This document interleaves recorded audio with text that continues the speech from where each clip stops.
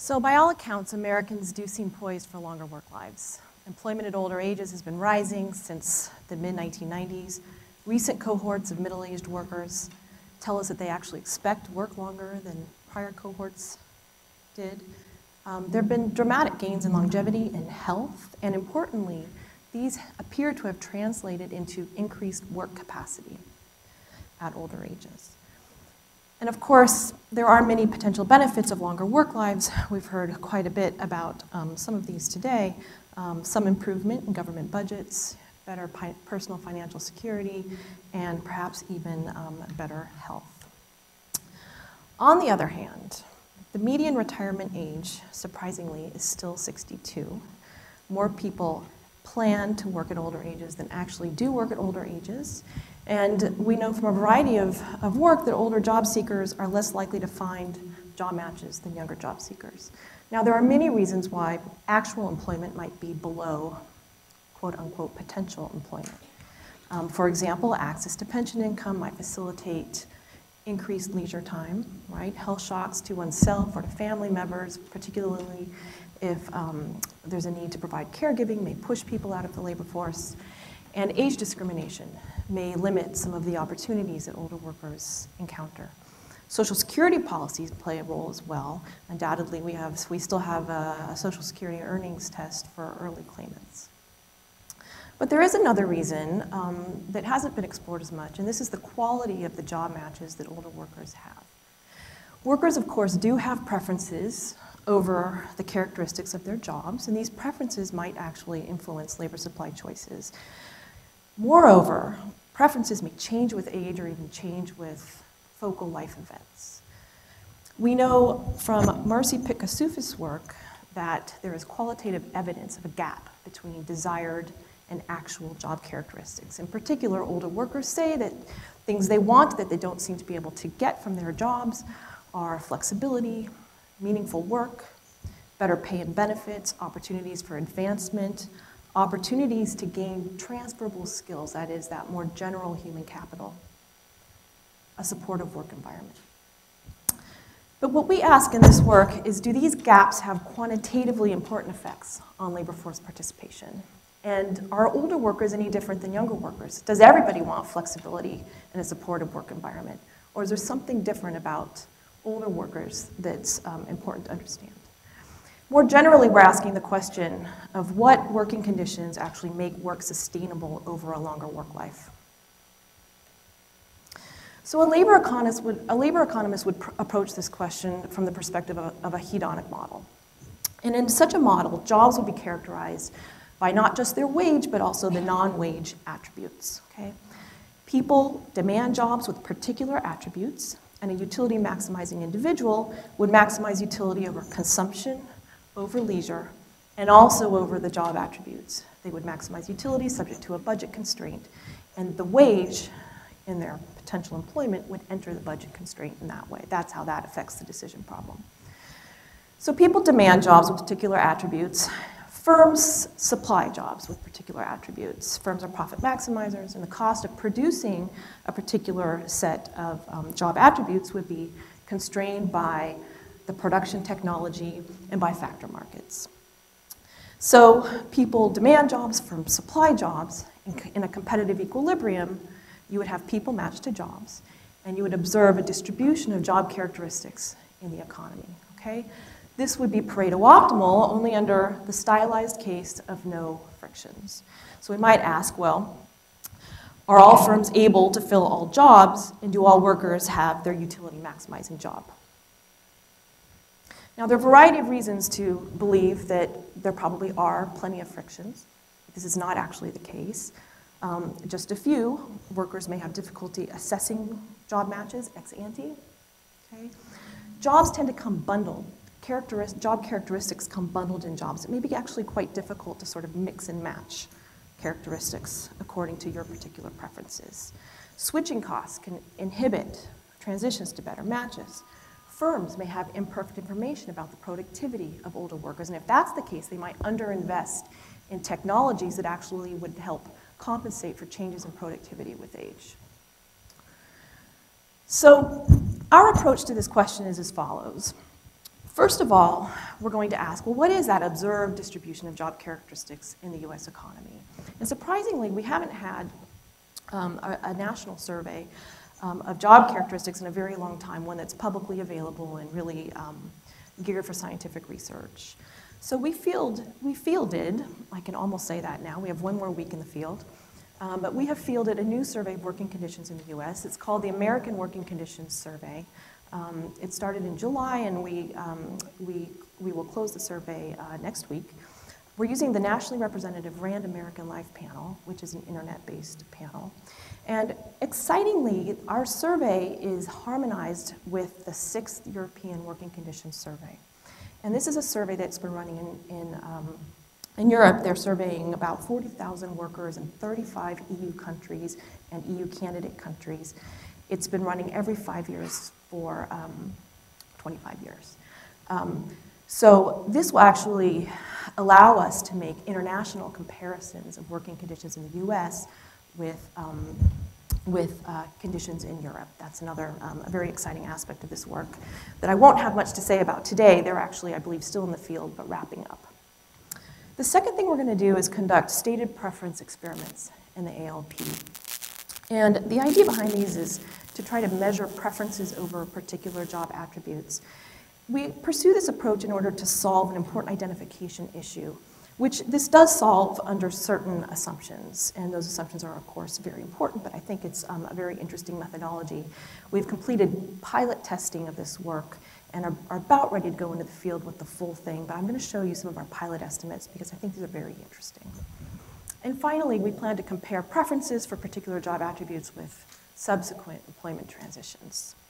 That is to see, do stated preferences actually match realized trajectories in any way?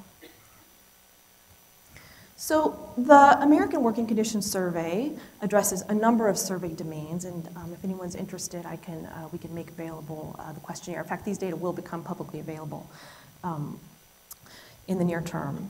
But these are the main domains. We ask, obviously, about wages and salary and employment contracts, about hours, about control over hours, about the location of work, about paid time off, the pace of work, autonomy at work, the experience of stress, physical demands and exposure to variety, a whole host of physical risks, social support at work, learning on the job and training, and the experience of your work as meaningful to you in some way. The preliminary data I'll show you today, they're 95% complete. We're aiming for a target sample size of 3,000. We're at about 2,858 at this point. The response rate is about 77%, which is right on par with other ALP surveys. And what I'm going to do is I'm going to show you just a variety of age distributions on a variety of characteristics. And as we go through these, it's important to remember that they are just observational data. They represent both actual differences in the prevalence of particular characteristics by age, but they also represent a very important selection effect, and that is people with the least desirable job characteristics will, of course, be selecting out of those jobs or even out of the labor force entirely relatively early. And I think you can see some evidence of this in the age profiles. We'll go through some of that. So this table just compares a few very basic labor force statistics from our survey with the CPS. And scanning horizontally across the rows, you can see we do pretty well in matching the CPS, as you would expect in a nationally representative survey, with the one exception being the percent reporting they work multiple jobs. And actually, we were not surprised to see a difference there, in part because of differences in the way we asked the question. So the CPS just asked about jobs, multiple jobs worked last week. Our question is picking up multiple jobs over a much longer period. But otherwise, we have good comparability with CPS across a number of basic labor force statistics. Okay, so moving to the first of our age profiles. Now there's a lot going on in these graphs, and we've really struggled with many different ways of trying to portray these data, but let me kind of give you the architecture of the graph, and then we'll be able to kind of navigate our way through what they're actually telling us. So what we're showing here is one particular characteristic, and that is working long hours or the intensity of work, or a measure of control over hours. And this is working 10 or more hours a day on 10 or more days per month, okay? And we have, this is just one of many, many such measures in this domain. And we're just showing, each bar is showing the percent of workers in a particular group who report that job characteristic. Now, the 4 bars on the left side are for males, okay, and we have them by age. The 4 bars on the right are for females, again by age. And then we're showing you males without a college degree with the blue bars, and workers with a college degree in the red bars, okay? So tracing your eyes along the blue bars, the red bars, will give you the prevalence of these particular characteristics by these different age groups, and you can look at it separately for males as for females. So for this particular characteristic, you see that it's the incidence of long hours or the prevalence of long hours is higher for males, in particular males without a college degree. It does appear to fall with age, but there is there is also a very kind of interesting spike, I would say, for females with a college degree in their 50s.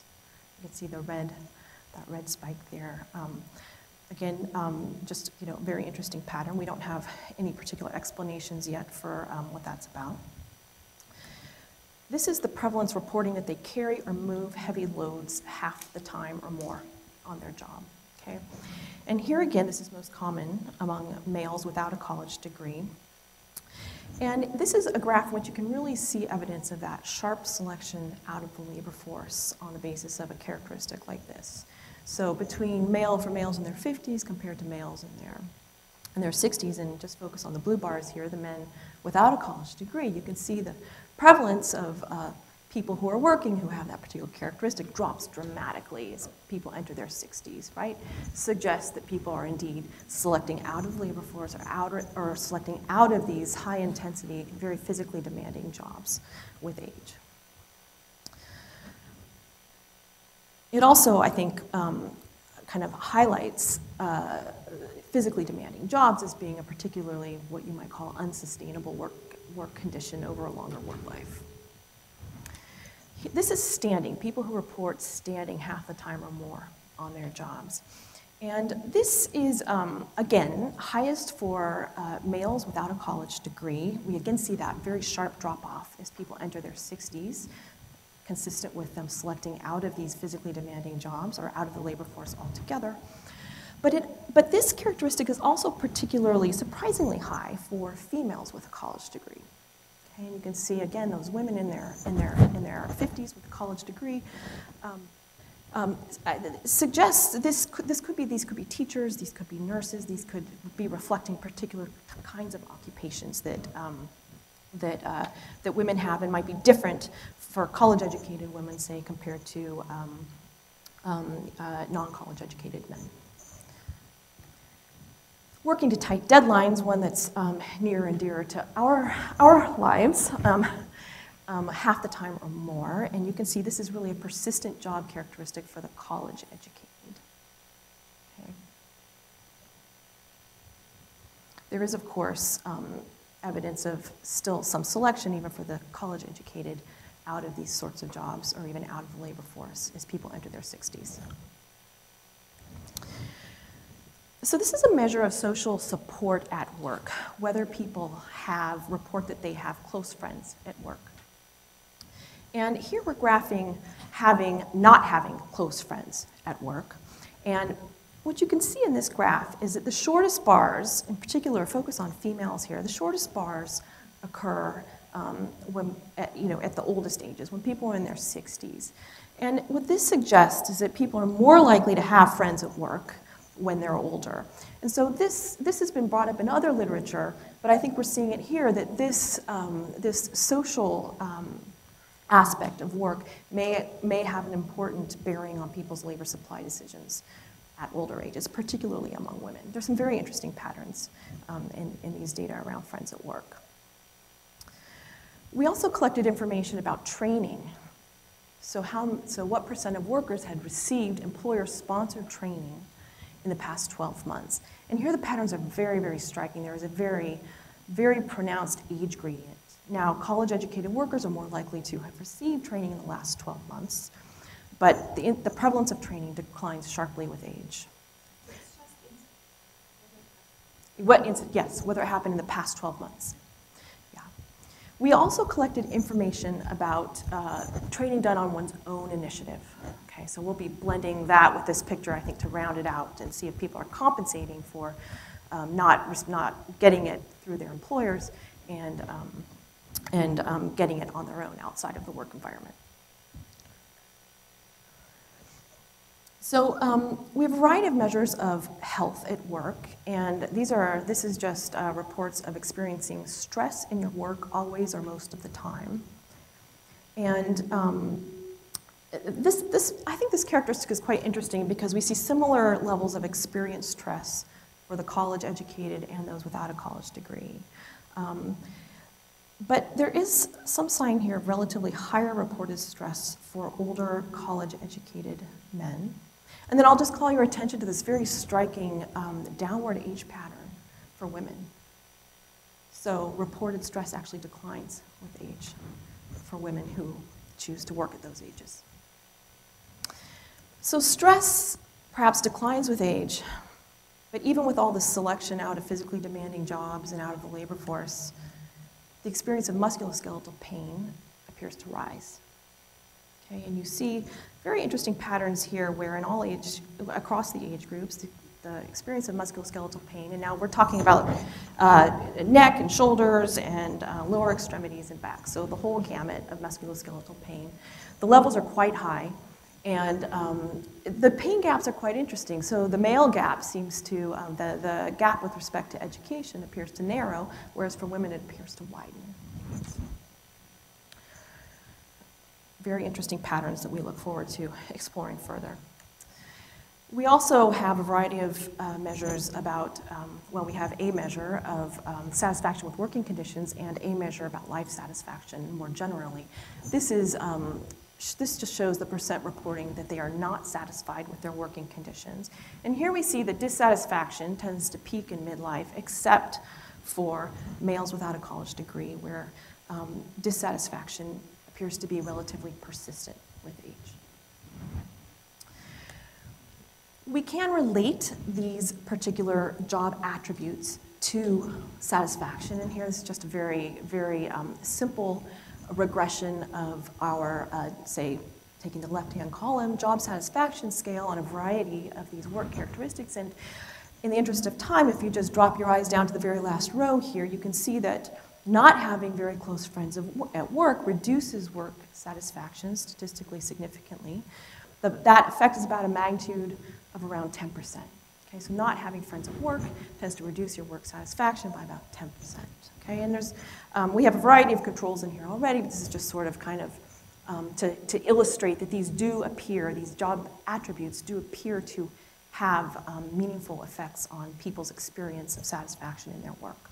We also have expectations of working longer, expectations of being able to do the same job, and we can relate these to those as well. We won't go through that today, though. So, as I started out describing at the beginning, we want to actually measure the value of these job attributes. We appear to see some very interesting patterns in the observational data, but do they have meaningful impacts on people's employment outcomes? And is there some way we can get at this by dealing with some of the inherent selection issues that really kind of limit our ability to make inferences about what people really care about? So we recognize that observed job matches, right, are an equilibrium outcome in the economy, and in some ways, they do reveal how much people value particular job attributes, okay? And you can imagine taking a hedonic approach here, where you would regress wages on job attributes, okay? And you would find the implicit price or value of each attribute, okay?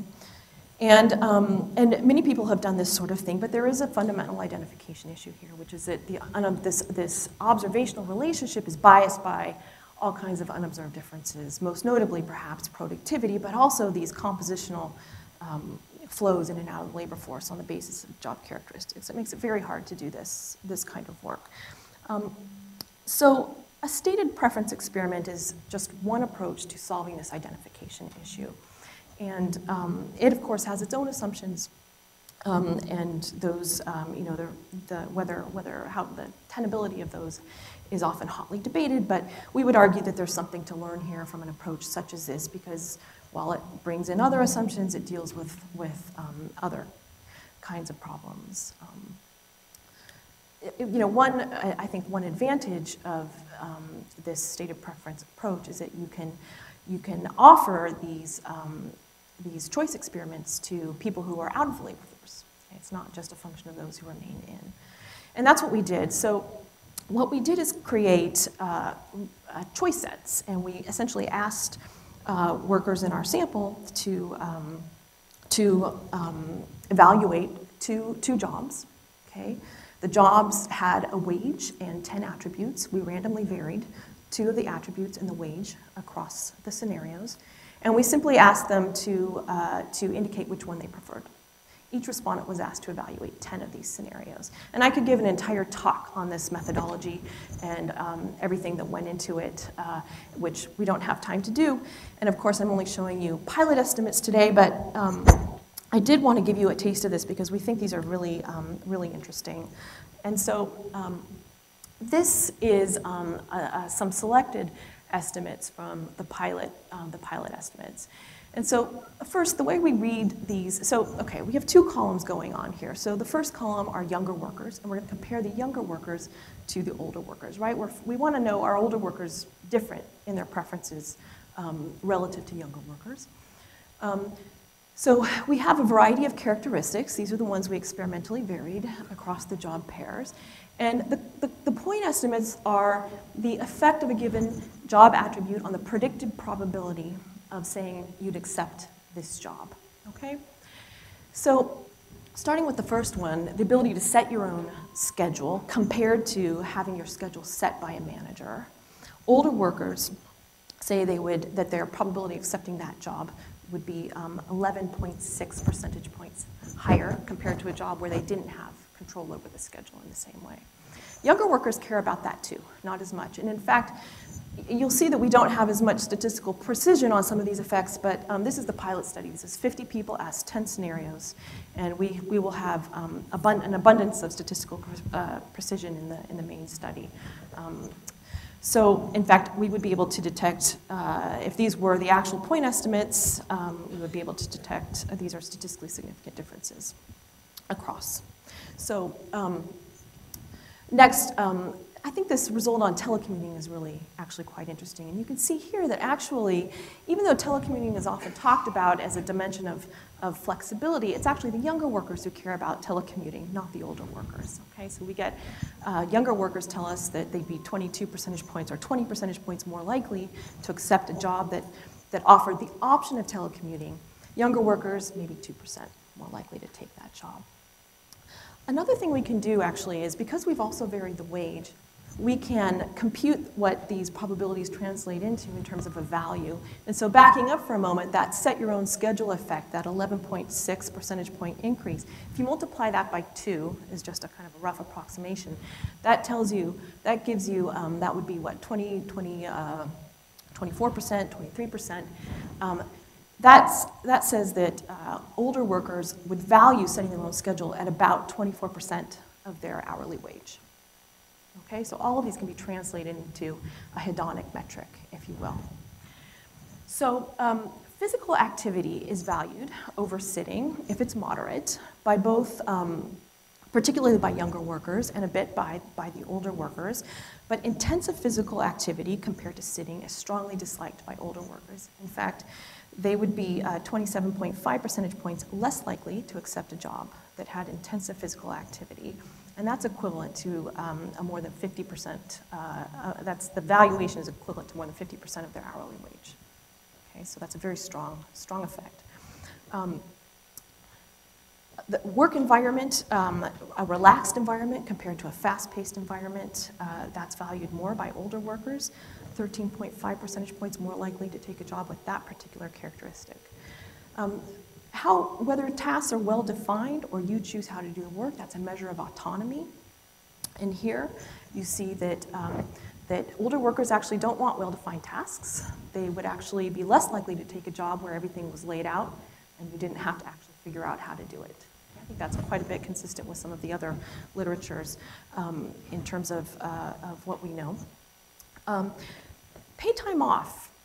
You hear a lot about older workers wanting that benefits are particularly important to older workers, and we see that here. 10 days of paid time off is better than 0 for the older workers. 20 days of paid time off is even better still. So about, you can see there, a 37.9 percentage point increase in the probability of taking a job that had 20 days of paid time off compared to 0. And finally, we asked about some of the jobs we offered had you working alone, and others you were working in a team. Sometimes when you were working in a team, you'd be evaluated by the performance of the team compared to being evaluated on the basis of your own performance. And the patterns here are also very different by age.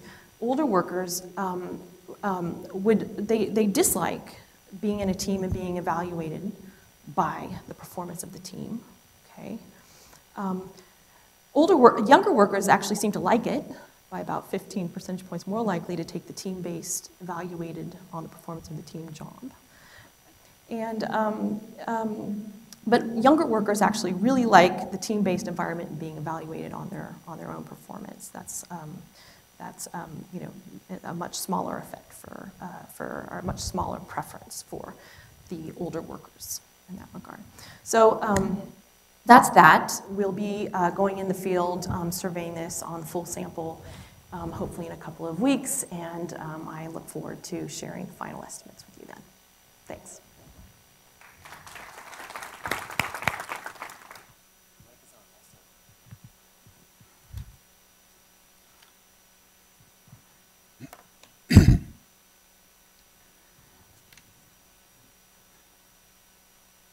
My name is John Pencavel, and I'm pleased to offer a few comments on this work.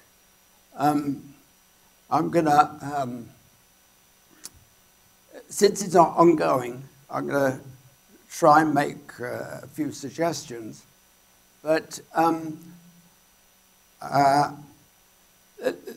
let me try and perhaps emphasize where, if I may, I have some doubts about this approach. This I've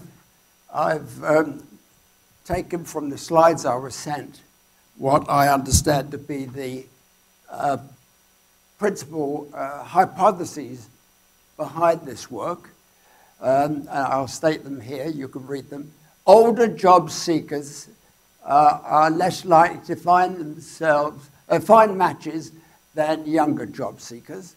I read that in the slides.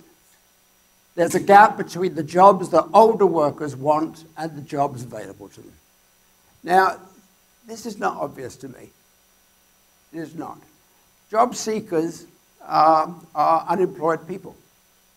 The unemployed are defined as those without a job and looking for a job. But when I look just the other day at the unemployment rate, they're job seekers by definition.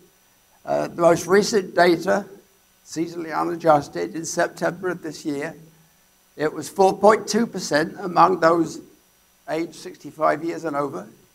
It was 4.2% among those aged 25 to 54. I don't see, at first blush, that older workers are having a harder time in finding a match than younger workers. Now, the approach that is being proposed here is to make use of a survey, the American Working Conditions Survey, of 3,000 workers, to use responses to questions about the job attributes that the older workers say they value. Now, to answer this question about job seekers less likely to find matches, I would have thought we wanted to survey those who don't have jobs, job seekers. this is surveying the workers, those who have found the matches. So are we really surveying, unless we want to add the assumption that the preferences of workers and the unemployed are the same, are we not, to answer these questions, are we not surveying the wrong people? Should we be surveying job seekers?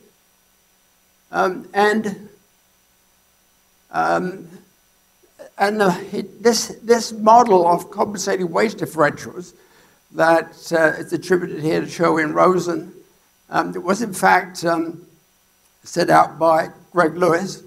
And Greg Lewis showed how difficult it is to extract, to separate the preferences of workers in models like this from the preferences of the employers. You need, like all identification problems, you really need some variables that workers care about jobs, that employers don't care about, or vice versa. That will allow us to shift one preference set relative to the other. But there are very few such variables, and generally both parties have preferences, and from a single set of matches, which are not that are going to be used here, it's very difficult to extract the workers' preferences and call them workers and separate those from. In other words, the outcome, the wage outcome of workers reflects the relative preference of employers and workers for particular attributes. Separating those two is not straightforward. I do have a guess, a conjecture about what I suspect, this is just a guess, of what workers do care about. Look at this picture. This is the picture. So I have on the horizontal axis calendar time, years, it's 1977 to 2014. And it maps of all those people who are aged 65 years and over and who are employed. The percent who are employed full-time. And you can see that since the mid-1990s, that's been growing. Oh, I'm sorry.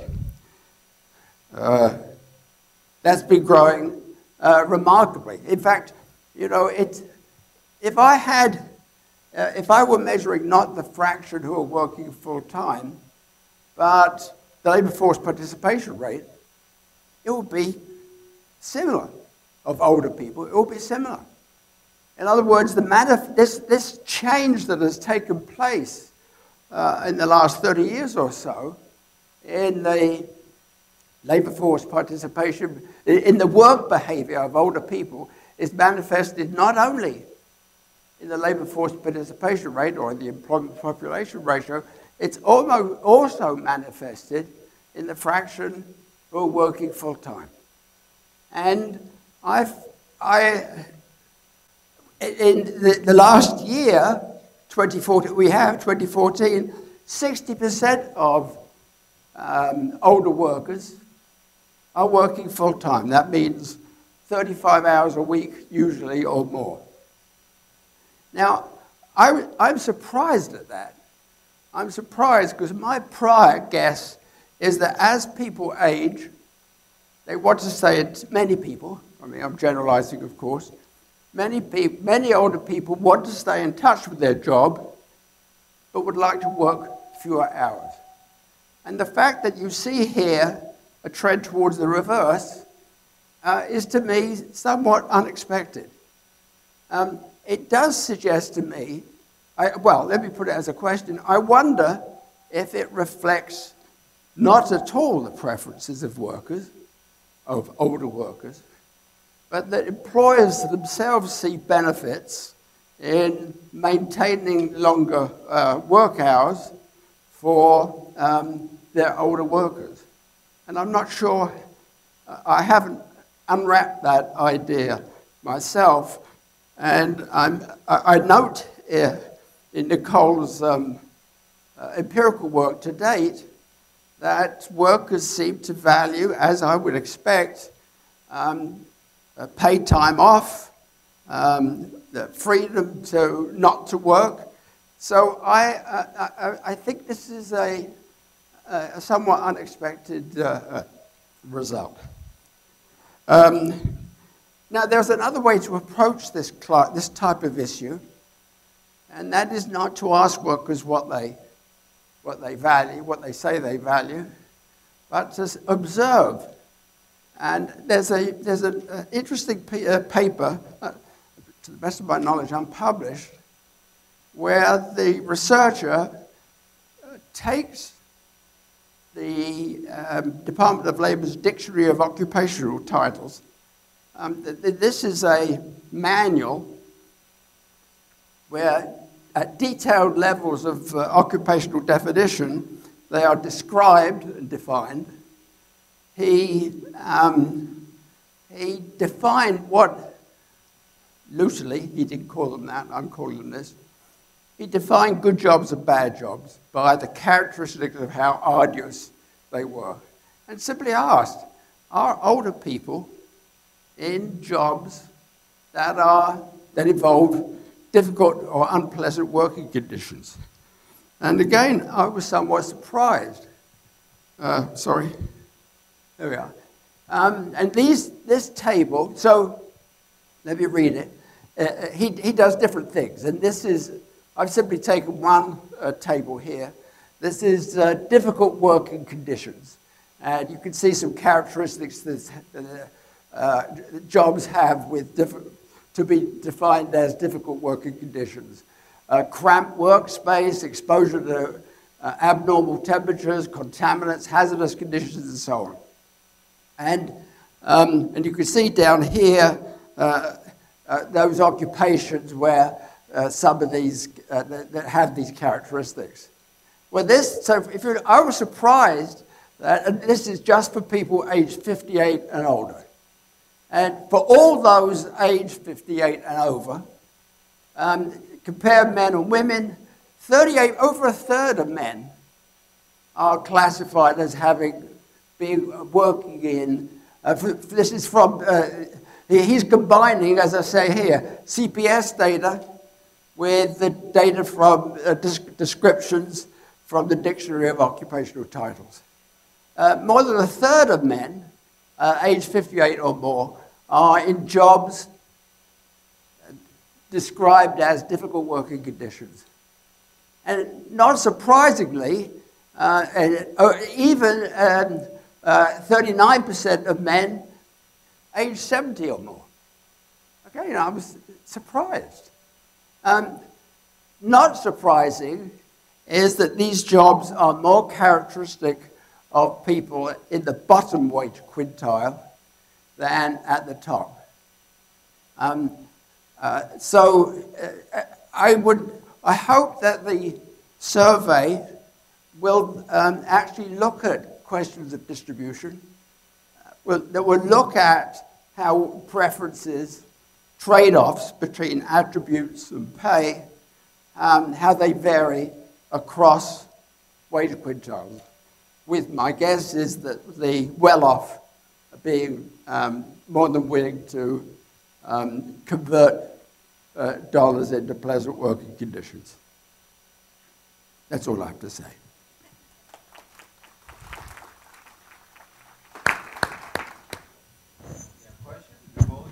Just one comment.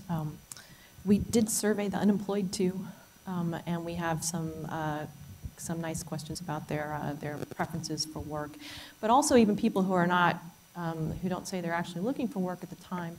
We asked them, well, you know, if the right opportunity came along, might you consider working, and what might that job look like as well? So I think there's going to be some more data to bring to this question that will be along the lines that you were thinking. Bob.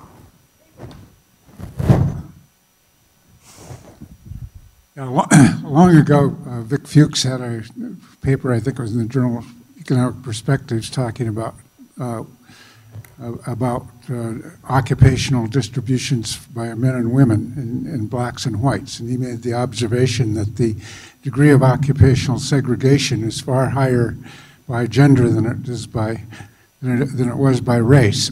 And kind of in line with, if you're thinking of the kind of hedonic model, one of the things that you get out of it is you get sorting.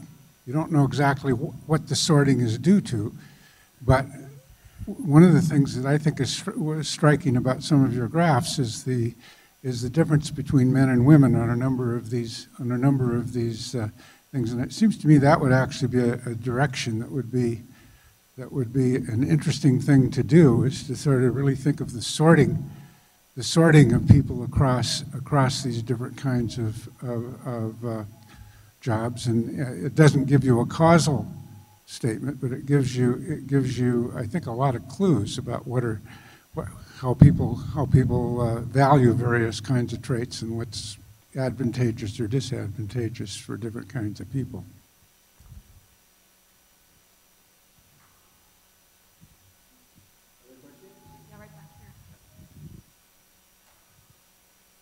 Thank you. Thank you for the paper. I've got a question for you since it's your paper, but actually this question could be for all of the discussants and presenters today, is the practical implications of what we've heard. We know that we have an aging workforce, and a lot of employers are asking how do they manage an aging workforce. And I guess the question is there enough here in the science to start having practices that employers might try? And I'll just give you one example that ties together a number of themes. If the employers had job rotation for older workers, had required training for the older workers, we see evidence that might boost their cognitive abilities. They might think, well, which older workers do I want to keep and which would I like to transition? And I would think using personality types.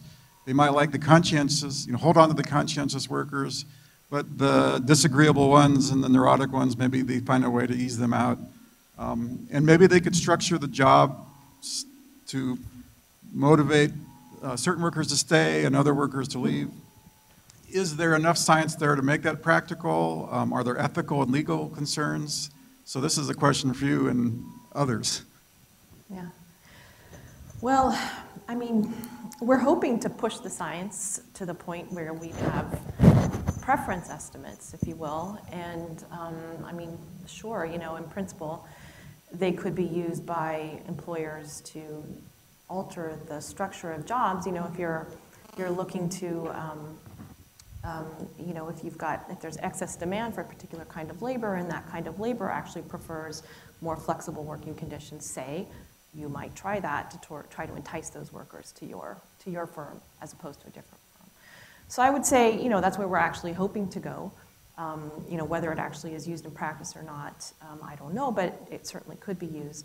As for the other, would they, designing particular kinds of policies on the basis of personality information, I think I'll have to let somebody else take that on. Gwen, you looked like maybe you had some thoughts.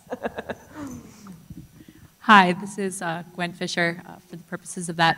So first, I want to just compliment Nicole on an amazing study that I think is really going to hopefully accomplish what you're seeking to do in terms of pushing the envelope. There are so many measures here that I wish existed in other data sets, and I think the opportunity to empirically assess the preferences and the attributes and to be able to put a value on that is fantastic. In response to Steve's question, I was like raising my hand really quickly because the implications are there regarding occupational health and well-being. What we know in the management, the organizational psychology literature is that working conditions and work environments really matter. They matter for the aging workforce and keeping workers in their jobs, keeping people safe, keeping them healthy.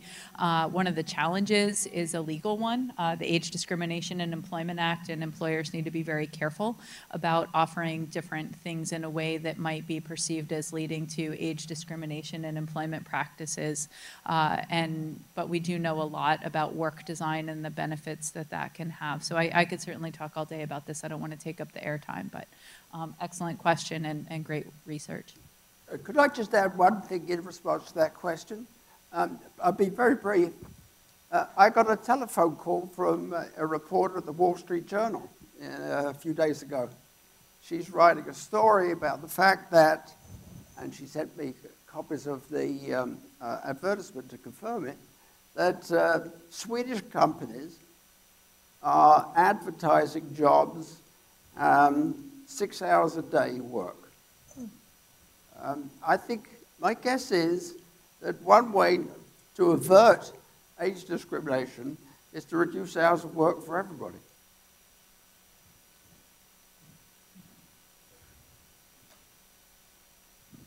I just wanted to add a little bit to that.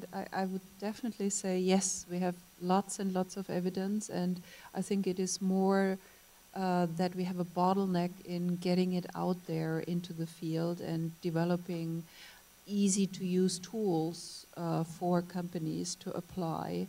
And with the help of the Sloan Foundation at the Columbia Aging Center, we have been for 2 years now, under the guidance of Ruth Finkelstein, developed criteria to describe age-smart companies. And it's coming with an award, and people, I mean, companies can apply and can sort of like show what they're doing and learn what they could do better.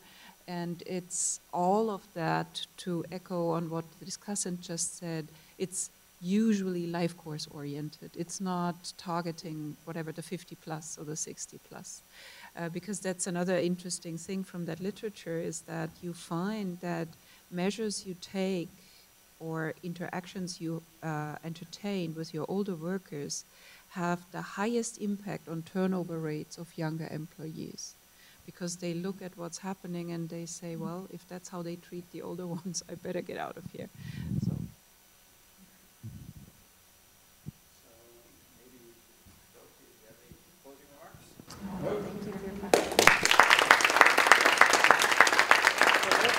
Let's resume at 10 minutes after 5.